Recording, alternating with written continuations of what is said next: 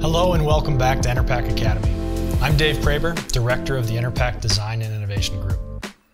Today, in our latest video series, we will discuss selecting an industrial valve. Enerpac offers a complete line of industrial hydraulic valves.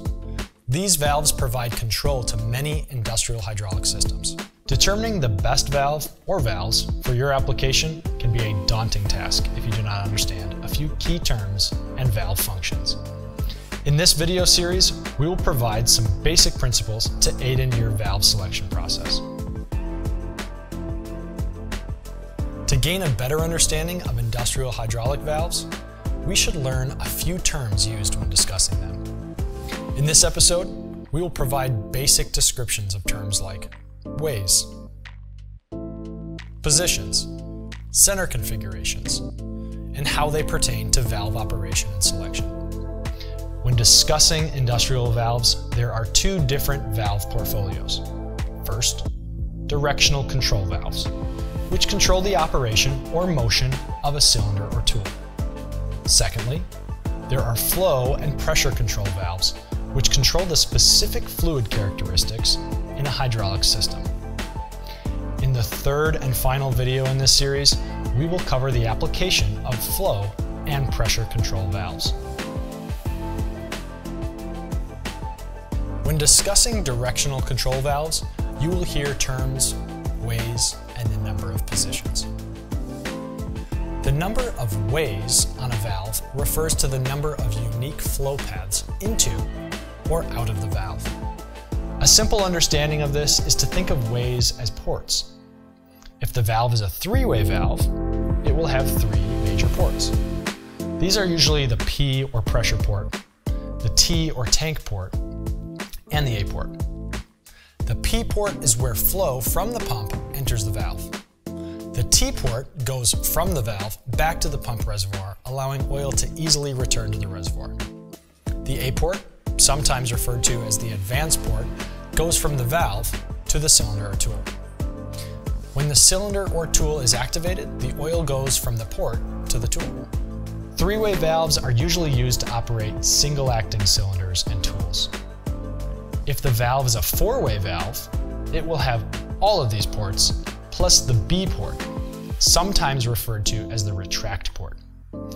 A four-way valve is required to operate a double-acting cylinder and can be used in other creative hydraulic circuits. Directional valves may also have a few smaller ports, usually gauge mounting ports, and these are not referred to as ways. In a few specialized cases, custom valves may have more than 4 ways, such as 5 or 6. These are unique valve applications and will not be covered in this series. Another term commonly used in valve discussion is the number of positions. The number of positions refers to how many control options a valve offers. The most common directional control valve types are the 2-position and the 3-position models. The 2-position valve typically provides advance and retract functions. A 3-position valve also provides a center position, usually allowing a hold function. As with the number of ways, sometimes a custom valve will have more than 2 or 3 positions, and these also will not be covered in this video series. The last term we will discuss relates to the center configurations. 3-position valves have different configurations for the center position that create different operating characteristics, depending on the application. The most common center configurations are the tandem center and the closed center, with the tandem center being the most common. With a tandem center valve, the A and B ports are closed in the center position to minimize cylinder or tool movement, while the P port is open to the tank while unloading the pump. With a closed center configuration, all the ports are closed in the center position, preventing any flow to any port of the valve. How each of these valve types are applied will be covered in our next video. I hope you found this preliminary review of valve terms useful. If you're looking to specify an industrial valve into your application, these terms should help get you started. For further information, you can visit us at enerpac.com or reach out to your nearest Enerpac contact for further assistance. In our next course in this series, we will discuss how to apply certain valve types for your application.